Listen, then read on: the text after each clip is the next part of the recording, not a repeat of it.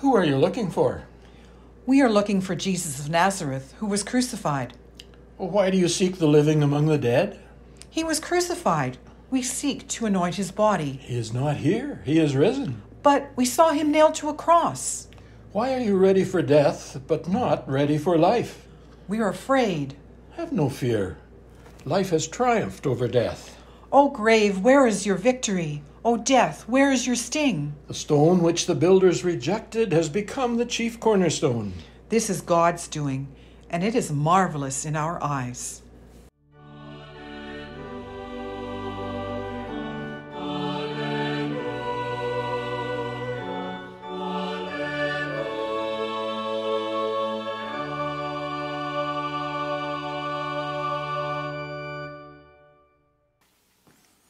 It was Easter Sunday a mere 2 weeks ago, even though it didn't seem like it, since we were for the second year in a row barred from gathering at church or any other kind of gathering. So like everything else in this stretched out pandemic, let's stretch out Easter into its full Eastertide, extended a couple more weeks, at least until the merry, merry month of May comes along. Now, last week, you remember, Terry took a marvelously close look at an extended Easter as reported in the Gospel of John. So I thought for the rest of April, we'd take a closer look at some of the other resurrection texts in the New Testament. I mean, there's so much there. The empty tomb, the rolled back stone, and the angels, or the young men, depending on what gospel you're reading, at the tomb's entrance. Joseph of Arimathea, the women and the spices, the disciples cowering in the upper room, or going back to Galilee, again, depending on what gospel you're reading. So let's dig right in. Here is the earliest writing we have in the Bible about Easter and the resurrection of Jesus. So listen for the Eastery details of the empty tomb, count the angels, listen for the business about the rolling away of the stone. Here we go. For I handed on to you as of first importance what I in turn had received, that Christ died for our sins in accordance with the Scriptures, and that he was buried, and that he was raised on the third day in accordance with the Scriptures, and that he appeared to Cephas and then to the 12. Then he appeared to more than 500 brothers and sisters at one time, most of whom are still alive, though some have died. And then he appeared to James, then to all the apostles. And last of all, as to one untimely born, he appeared also to me. Wait a minute, you might say. That's not the Easter story. But it is. It's exactly the Easter story and written by the Apostle Paul, at least 20 years and probably more before the earliest gospel was written. It's from Paul's first letter to the Corinthians.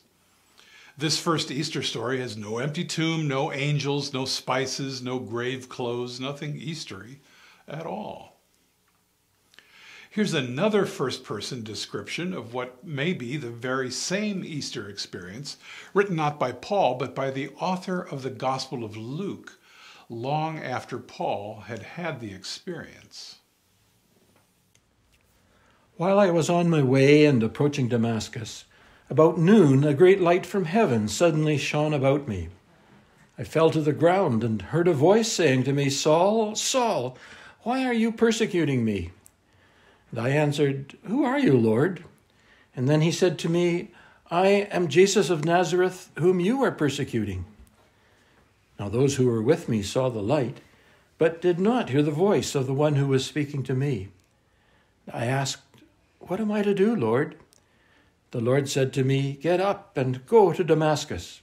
There you will be told everything that has been assigned to you to do." That's from the book of Acts, again, written by the same author as the Gospel of Luke. Now, in his letter to the Galatians, Paul says that he had a numinous spiritual experience 14 years ago.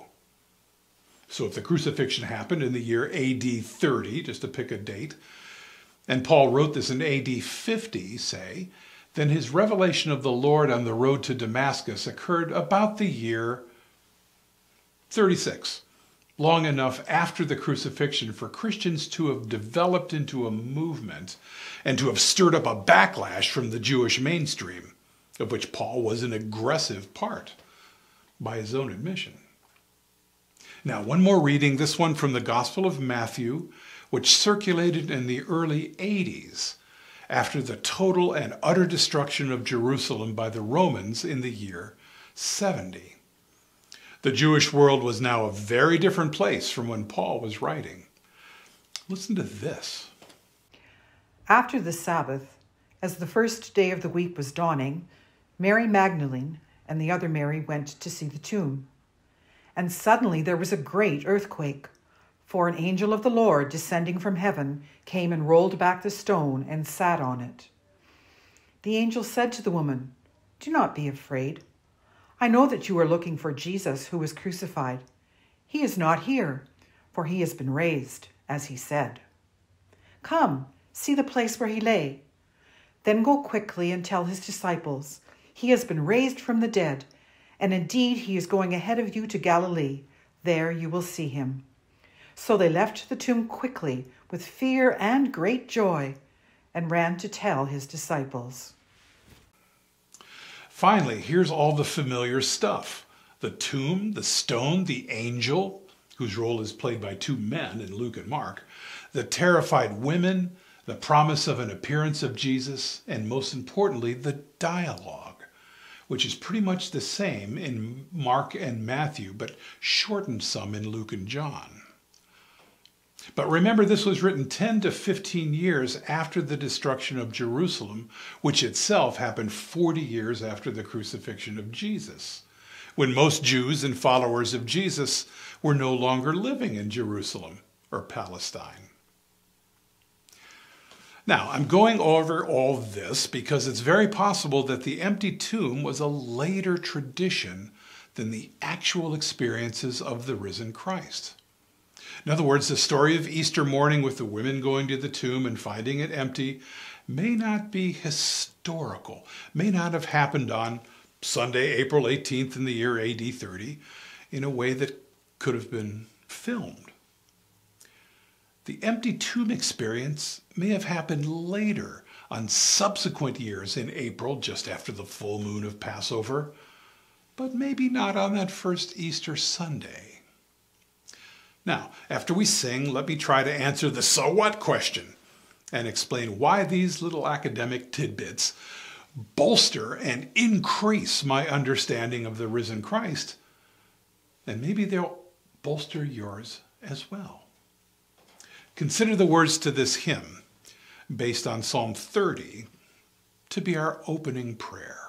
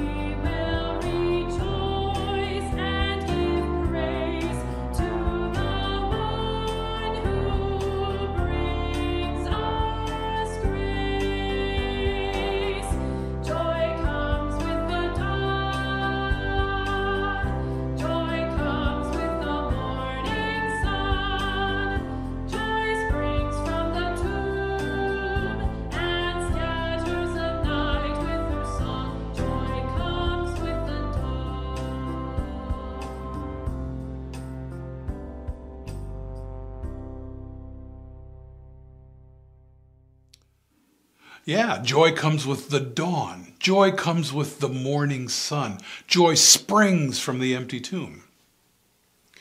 Well, see, I've always had this problem, even as a little kid, with the empty tomb as described in the Gospels. And here's why. See if you resonate with this at all. When I was 12 years old, my grandfather, who had been a coal miner in Germany, died of black lung disease. And instead of a cemetery burial, his body was cremated. It was my first experience with death, 1965. Now, I'd heard the Easter story and studied it in Sunday school. Jesus is killed on the cross. His dead body is laid in a tomb on Friday evening. Then on the third day, Sunday morning, that tomb is found empty. Soon after, Jesus is found to be alive, bodily, and his wounds can be seen and even touched by Thomas, although not by Mary Magdalene. That's all in John 20. Well, what assumption is a 12-year-old kid to make about this? That there's a connection between the missing corpse and the alive Jesus with his 5 wounds, right? Jesus is alive. The dead body can't be found. Ergo, the dead corpse revived, resuscitated. Well, okay, my 12-year-old self could handle that. It's a miracle. It's the supernatural power of God. But the minister at my grandfather's funeral, the very one who preached at Easter in my church and who taught me the Easter story, spoke of resurrection over the burned up ashes of my grandfather's body. He taught that Christians go to heaven no matter what happens to our bodies, our remains after death. Okay? But then he also taught that the empty tomb proves Jesus' resurrection. And my preteen mind is thinking, turning in circles and loops. So which is it? Does the Easter revive body thing mean my grandfather couldn't be resurrected since it was burned to ashes? Or, okay, his body was cremated just a day or two after his death, so all the, molecules were still there. Well, unless some of them went up in smoke. But what about all those people who had died long ago and their bodies decayed away to nothing? Could God get all the atoms back to the right bodies? And what if some of the atoms had been reused in the meantime? Which resuscitated body got them at the resurrection? Or did God arrange for all the bodies with the reused atoms to just go to hell?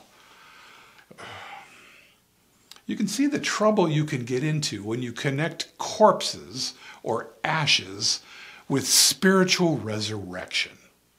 You quickly get into bizarre conundrums, fit only for drunken BS sessions in university dorm rooms. Or if sober, fit only for forensic details for coroners haunting basement morgues. If we can disconnect the empty tomb stories from what happened to those followers of Jesus right after his death, that stuff goes away. And we're left with something much more refined and mature, which is what churches like ours are all about. So here's how I deal with this 56 years after my grandfather's death and after witnessing, scores and scores of other deaths. Now, if this doesn't help you, just forget it. It's just one way to look at the resurrection and not the good news of the realm of God itself. It's an important point. If this doesn't work for you, just forget it. Okay, here we go. There are 2 separate traditions in the gospel about Easter. One includes the experiences of the risen Christ after that April Sunday in the year AD 30, give or take a few years. The other one is a separate empty tomb tradition. And we see this in its primitive state in Mark's gospel, which doesn't have any resurrection appearances at all and ends, in its earliest version, with Mary Magdalene and the other women going to the tomb and finding a young man dressed in white who tells them, Jesus is not here, just like in our call to worship this morning. What happened, I believe, is this. Some disciples close to Jesus had overwhelming experiences of the risen Christ, and these stories made the rounds quickly among his followers, who then had similar experiences themselves. The Apostle Paul himself mentions in the earliest Christian writing in existence that Jesus appeared to 500 different people at one time, long before his own personal experience. So what had been devotion to Jesus as his teaching when he was alive in the body turned, because of these experiences, to awe, to an undescribable vision full of both humility and hope. I myself have had such an experience, and many of you have as well. We know the Spirit of Jesus is alive, and it has nothing to do with a resuscitated corpse. Now, we also know, hang in with me here, we also know from the Bible and from centuries of Jewish tradition that the Hebrews revered special holy places associated with divine revelation. Abraham raised an altar when God first spoke to him. So did Jacob when he dreamt of the angels going up and down a ladder to heaven. The temple in Jerusalem was ground zero, so to speak, for the worship of Yahweh. There's plenty of other examples. If Jesus appeared to the disciples, or more properly, the disciples had the experience of the risen Christ all over the place, Jerusalem, Galilee, on the road to Damascus, where would these geographically oriented Jews put the special holy place, the place of worship? Jesus' body, his remains, of course, could not be found. He was a political prisoner of the incredibly cruel and oppressive Romans, and a local from the backwards North Country besides. As a rule, a crucified body either would have been left on the cross to rot and be eaten by scavengers, or in an act of unmitigated humiliation, taken off the cross and tossed in a common grave in Gehenna, where both garbage and the bodies of criminals and traitors were burned outside of Jerusalem.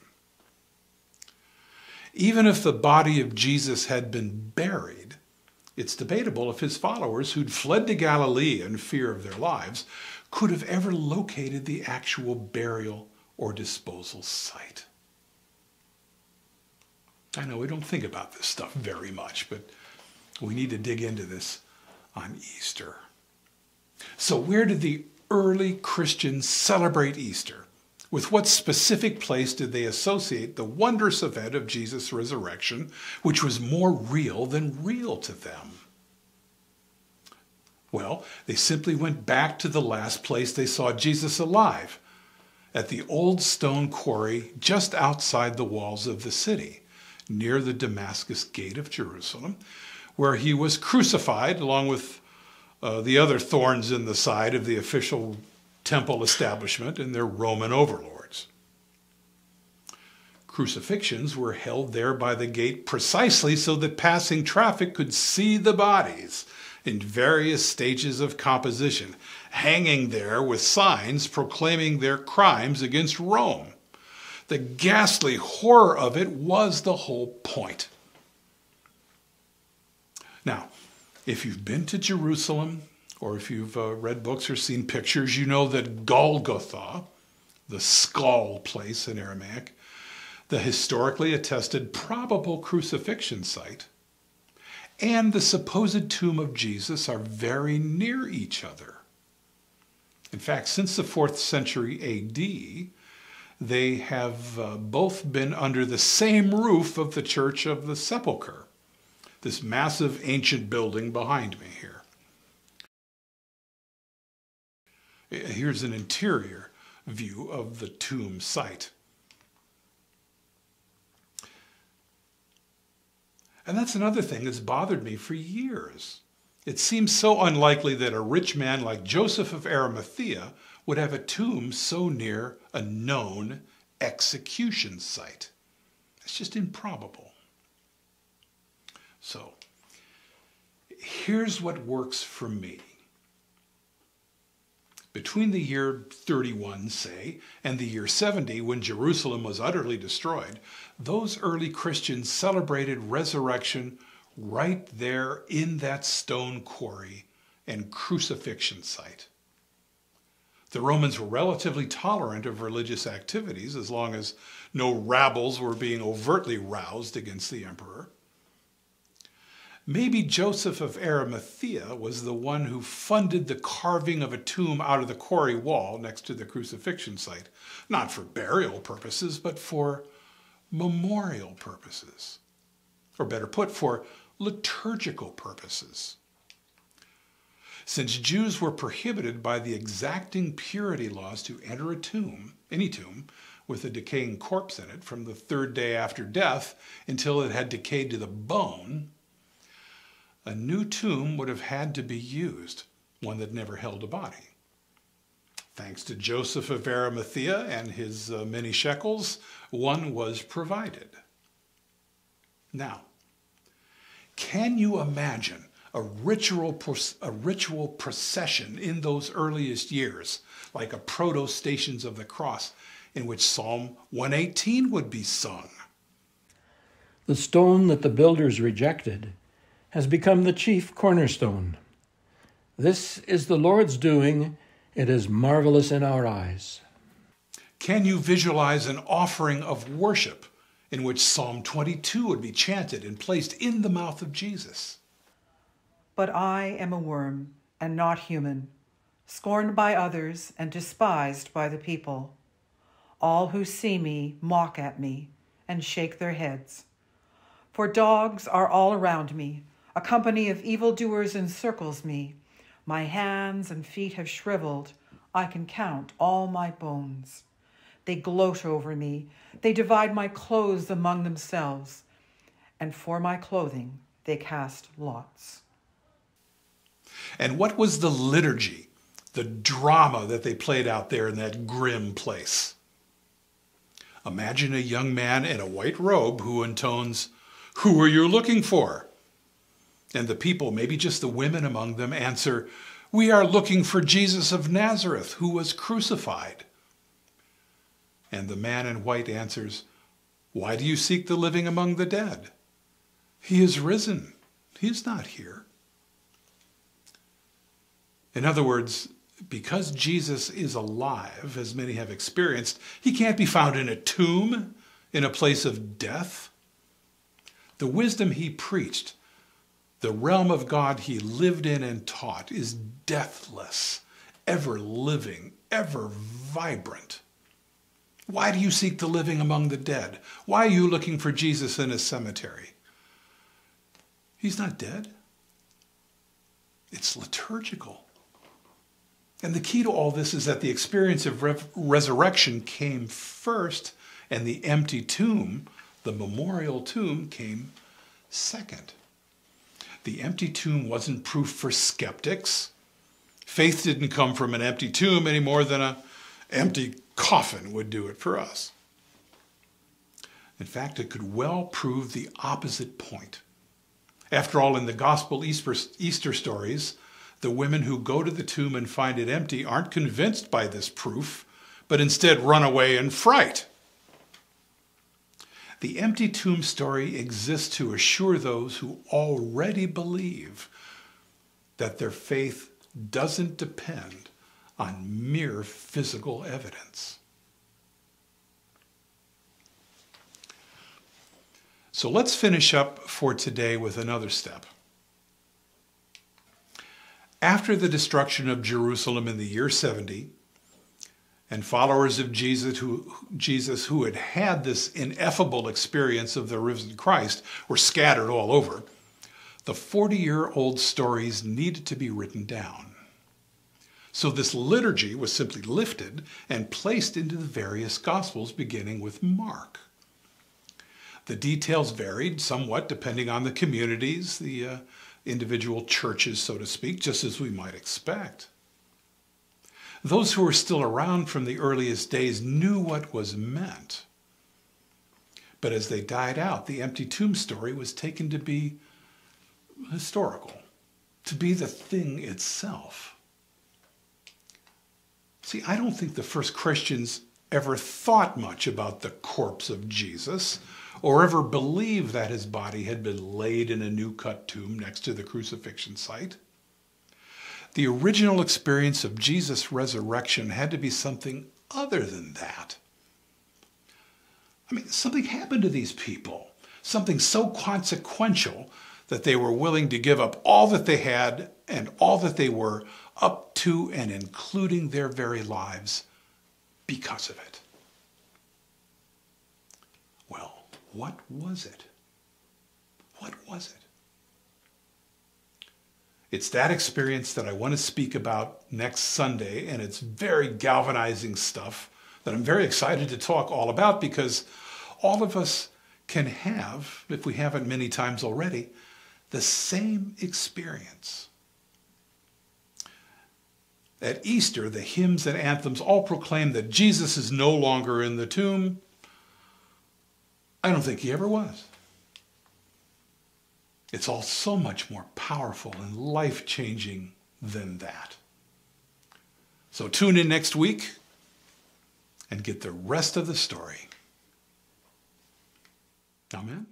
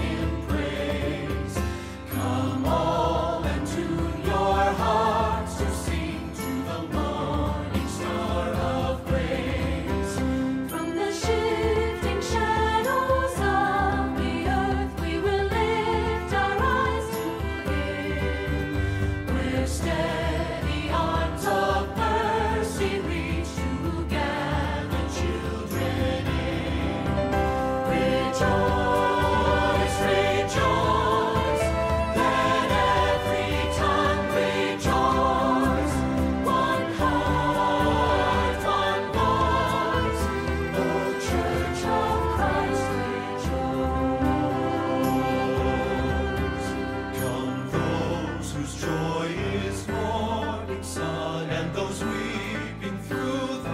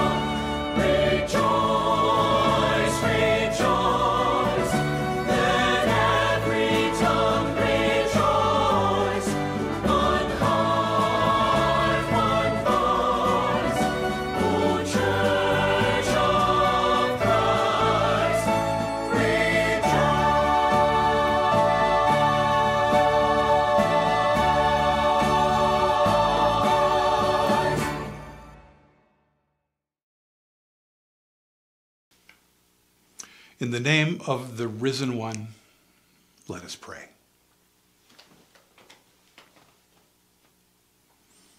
O God of life, everlasting, eternal, deathless life, you shatter all the familiar tombs we create for ourselves. You enable us to move beyond slavish conformity to either old understandings or to new fashions. And joy prepares us to embrace your ever-changing, ever-challenging future with joy rather than fear. Thank you for giving us moments of amazement, for helping us to accept the rhythm of the ordinary and the extraordinary, so that each of us can have a steady awareness of your presence, both in dark days and in bright days. So now, in this third decade of the 21st century, help us and all human beings to let go of those mental pictures of you which prevent us from accepting that we will never know you fully. Save us and all human beings on this beautiful and frightful camping trip that we're all on. Save us from pointless theological argument, which reflects our insecurity rather than your mystery. We cry out for everything in the world that needs mending and for strength and hope to do our part. We ask especially that the world be rebuked, chastened, and loved into rediscovering the true purpose of this existence here in time and space, to live in divine love and to grow up into spiritual maturity. In the name of Jesus, victor over death, victor over sickness, and announcer of your eternal realm, we pray like this. Our Father, who art in heaven, hallowed be thy name. Thy kingdom come, thy will be done on earth as it is in heaven. Give us this day our daily bread, and forgive us our trespasses, as we forgive those who trespass against us. Lead us not into temptation, but deliver us from evil. For thine is the kingdom and the power and the glory forever and ever. Amen. And now may all of us, no matter what we're afraid of, or how much our bodies may ache, or our finances may be fragile, or how lonely we are during the pandemic, may all of us be open even now to the wonder of life. May we meet the true self beyond the pain and loneliness, now and forever. Amen.